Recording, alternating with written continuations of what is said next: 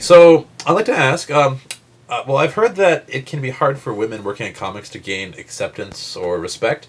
So in the Boston Metaphysical Society story, the character Caitlin O'Sullivan struggles to find her place in the man's world of having a career in the 1800s.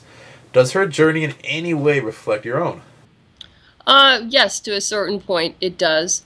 Um, as a friend of mine once pointed out, even if I have a woman in a script as a supporting character, they're always bucking convention.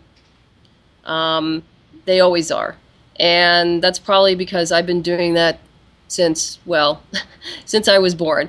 Uh, as you probably saw, maybe not in my bio, I used to fence epee. And when I started fencing epee, it wasn't in the Olympics. There weren't any World Cup events. There weren't even any national events. So I was part of a group of 25 women who basically started women's epee in the United States.